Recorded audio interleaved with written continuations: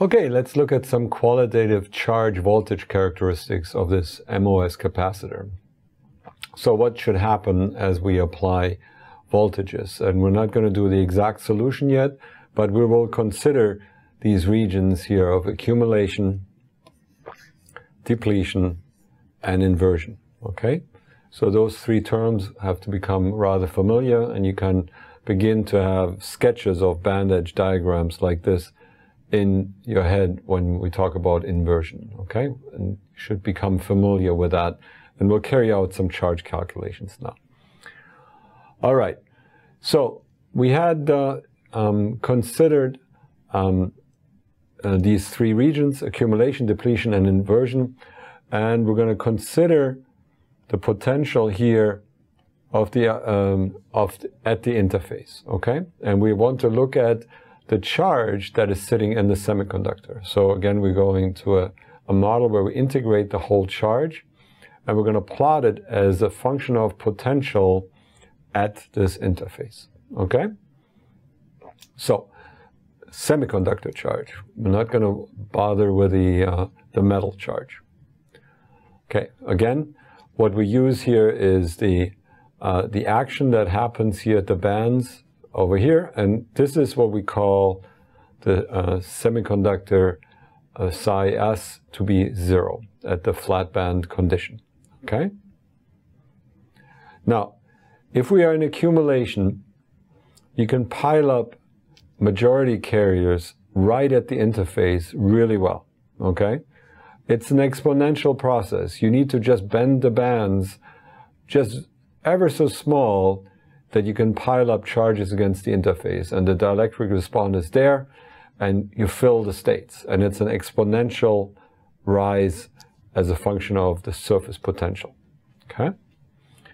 Now, in depletion and inversion, it's slightly different. We will show later that in the region of depletion, it goes as the square root of the surface potential. And as it goes to inversion, it goes again similar to the similar exponential that we had over here. Okay? So there are two different regions. One has to do that here we're just exposing the donors and have a square root dependence on the surface potential. And then we have an exponential dependence. And we'll get into details where this comes from. And that's the motivation piece here. All right. So this is again the sketch of the band edge diagram close to inversion. And we'll explore a little bit here around that point. Okay? So we want to solve the charge in the semiconductor. Okay? Again, as a reminder, the potential here is dropping off linearly. The electric field is constant. Okay? So we are applying a gate voltage, and we're applying it this way, where we're driving the system either in depletion or even higher into inversion. Okay? We won't have current, and we will just solve Poisson equation like this, okay? One thing to remember, the total voltage must be the gate voltage we apply, the oxide voltage that we drop, the potential we apply on the metal, the oxide potential, and then the surface potential on the semiconductor. Those three need to be add up, okay? And we'll solve Poisson equation to get the detailed curvature of these bands. Okay? How do we do that? Well, we need to add up the charges, holes, electrons, donors, and acceptors. And we have just one dielectric constant, and we solve for the potential along the x direction here, which we call x. Okay?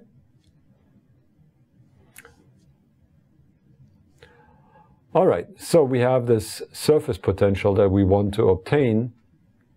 Once we have it, well, let me start from here. What does that mean to the electric field, and what does it mean to the charge? Okay, so if we have this band bending in this form, we know we're going to have an electric field that decreases as a function of x towards the bulk of the system. Okay, again, at the tail end of the device, the fields must be zero, because the totally enclosed charge must be zero. But we're doing all this calculation now only on the semiconductor side. So that means that if we start from the right, we have zero free charge. At some point, we encounter the acceptor charge in this case, and that needs to be balanced by some other charge that sits here. Okay, so that's why the electric field coming from this direction rises up, or the electrostatic potential goes down. Okay? And this is very similar to all the calculations we've done to a p-n junction. It's the same depleted charge region, but the mechanism on how we depleted it is different. But the calculation of charge, etc., is the same. And we'll do it again, the same thing. We start from charge, go integrate to electric field, and then to potential. Okay? All right, so let's do that. Again, we start from the exposed acceptors that are negatively charged, and we have a depletion region. Okay? So, we've calculated this electric field again, right? We're integrating the charge by Poisson equation, so that gets us an electric field at this point, okay? And it's basically the same expression as what we had before for p-n junctions. Nothing different. And then we can calculate what we used to call a built-in potential like this, or part of the built-in potential, by integrating up the electric field to get this surface potential. Okay? So what is that potential? Well, it's half of this rectangle, right? So 1/2 of the electric field, which we plug in, times the width of this. That gets us, if we multiply this out, the surface potential. Okay? And it goes like if you integrate that out, like a square, right? All right, from that we can now get the width of this depletion region, okay? Or relate the width of the depletion region to the surface potential and the acceptor doping. All right, so we have these two expressions for the width and the surface potential, and we're interested in obtaining or relating the semiconductor charge as a function of this surface potential. Okay? Good. All right. Now, I had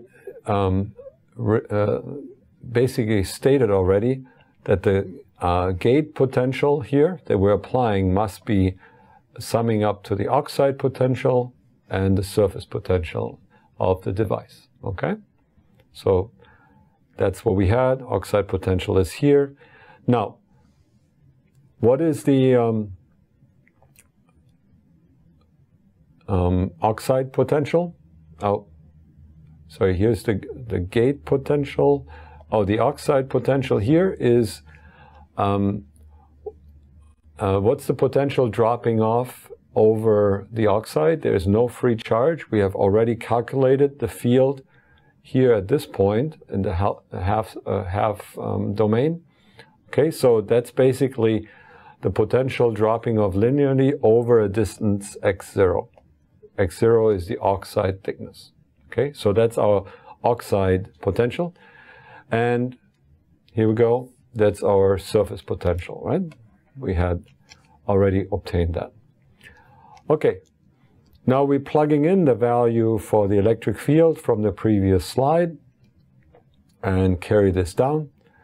And we're plugging in the width, and we can see that if we plug in the width here, it goes as the square root of psi s, the surface potential.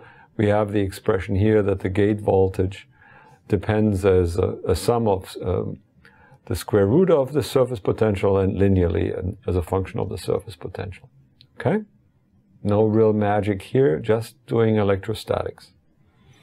That means I can give this some coefficient, times the square root plus the surface potential. Okay? If I know what my gate is, I can now determine the surface potential. All right? So I have a recipe on how to compute that. And let's look in the depletion region here and understand this here. That goes as the square root. And then we have this other region over here that we'll need to discuss in a minute. Okay, so you can solve for the surface potential given that you have a doping concentration and you have oxide thickness, and you can get the surface potential. All right, so let's go back to this expression. We had calculated before the total charge in this semiconductor if we're in depletion region, right? So, and we're now wanting to relate that to the surface potential, which we have done here, okay? So all we did is we plugged in W, okay, from the previous slide. Okay, now, how do we get to this exponential?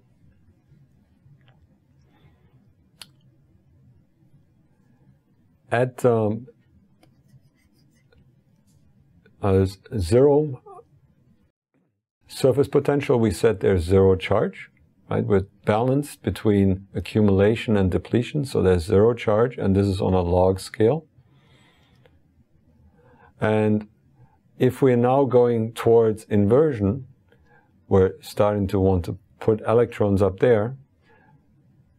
This will go as an exponential, as I mentioned, and we'll derive where this exponential comes from in the next few slides. On the other side, this also goes as an exponential. Okay.